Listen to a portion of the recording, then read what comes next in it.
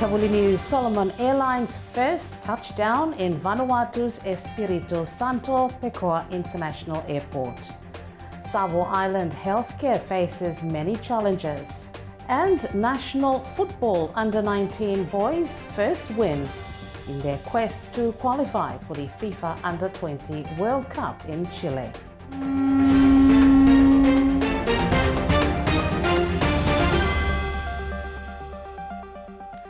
Hello and welcome. I'm Lisa, Aussie fellow. Solomon Airlines' first flight from Brisbane to Vanuatu's Santo Espiritu landed at the Santo Pekoa International Airport, marking the recommencement of a weekly international service yesterday.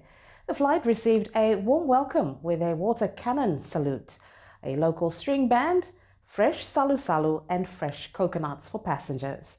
The flight IE726 operates weekly, providing a direct connection between Brisbane and Santo. The return service includes a brief stop in Port Vila before continuing to Brisbane. Vanuatu Tourism Office CEO expressed excitement about the resumed service, noting the boost it provides to the local tourism economy.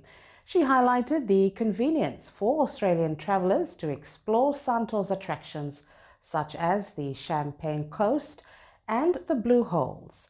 The weekly Airbus A320 service re-establishes a direct route for passengers and freight between Australia and Vanuatu. Espiritu Santo, the largest island in Vanuatu's northern region, is a popular international holiday destination. Now, 2 workshops under the United Nations Development Programme under the Provincial Government and Service Delivery Project ended successfully this week.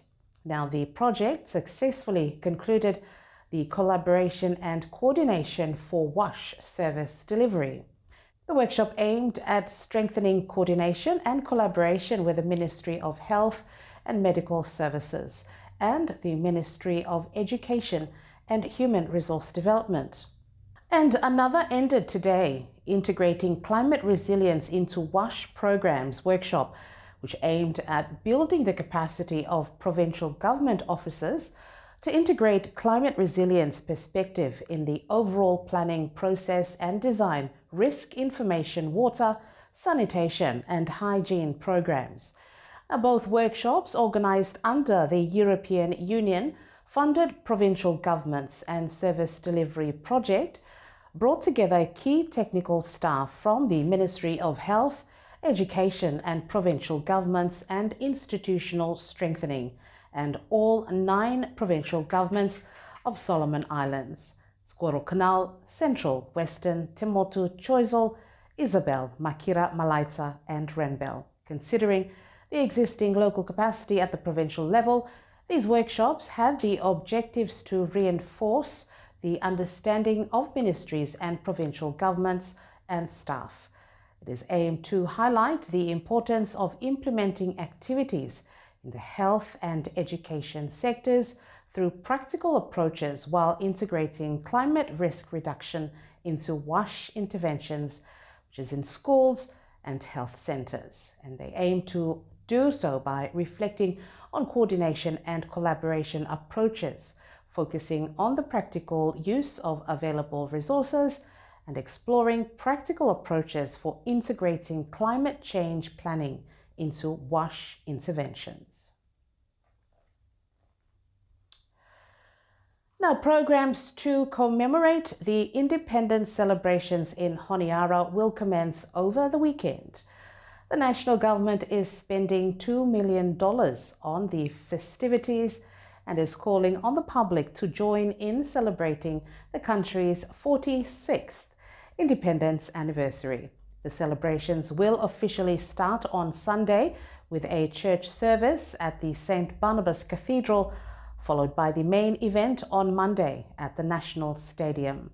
Now, today, a clean-up session took place in Honiara as workers supported the City Council's call to tidy up in anticipation of the weekend's events. Residents in rural areas are encouraged to wear their Solomon Island colours to show their patriotism during the independence celebrations.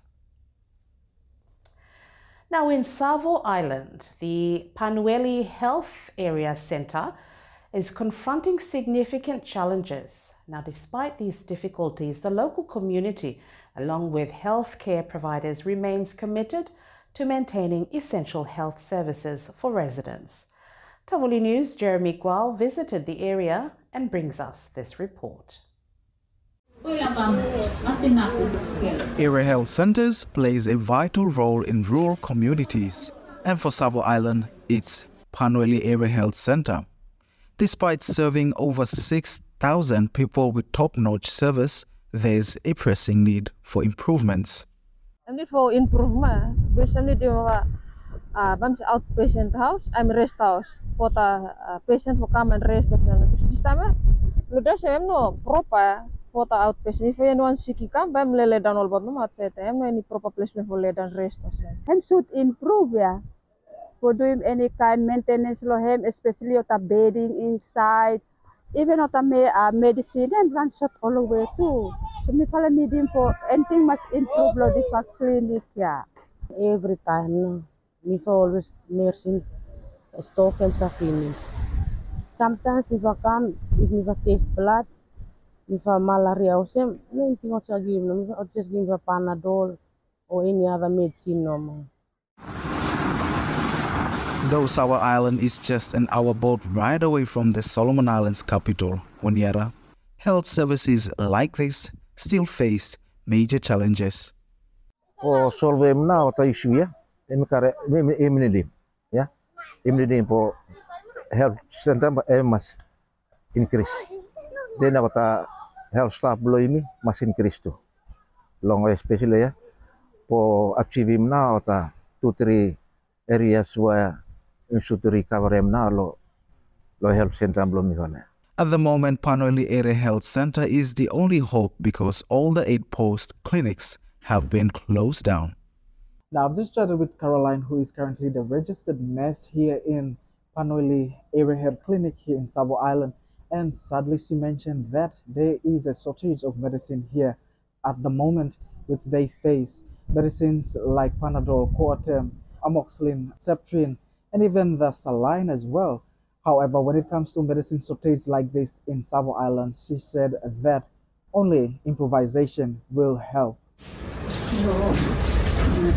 Sterile water belum pala finish last month yet.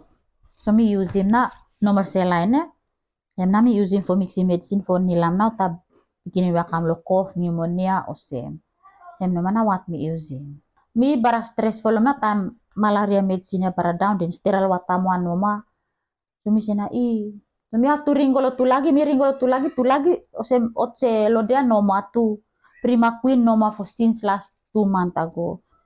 She is braving her challenges every day. But the struggle here now is to find ways to keep the service going. Patalinda belum ni palo katano sa palukaw kim ko tingtingol sem o kam duim clinic no motu.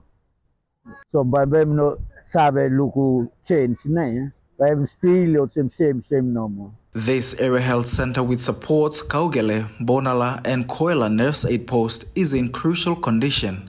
It's falling apart due to termite damage, lacks electricity, toilets, and has unreliable water. With only 1 full-time nurse, it has just 2 beds with no bedding, chairs, or even table. The center is struggling to survive. Reporting for Tavuli News, I'm Jeremy Gual. The Royal Solomon Islands Police Force EOD department has successfully completed a week-long operation aimed at addressing the threat posed by unexploded ordnances, which are being reported in the Russell Islands Central Island Province recently. Now, UXOs and remnants of past conflicts that continue to pose significant risks to the safety and well-being of individuals at affected areas in Solomon Islands. Now, during the operation, the EOD team responded to multiple reports from the community and safely disposed of UXOs, ensuring the safety of people in the Russell Islands. Acting Director of EOD, Inspector Clifford Tunuki, says EOD operations in the Russell Islands have been completed. Director Tunuki acknowledges the support and cooperation from the communities and advice to continue in reporting any suspected USOs to EOD. Director Tunuki says we must work together to ensure those residing in these affected areas are safe, and reminds the general public if there is a sighting of any bomb-like object, please do not touch or meddle with it, but report to your nearest police station or call EOD mobile at 7495 215.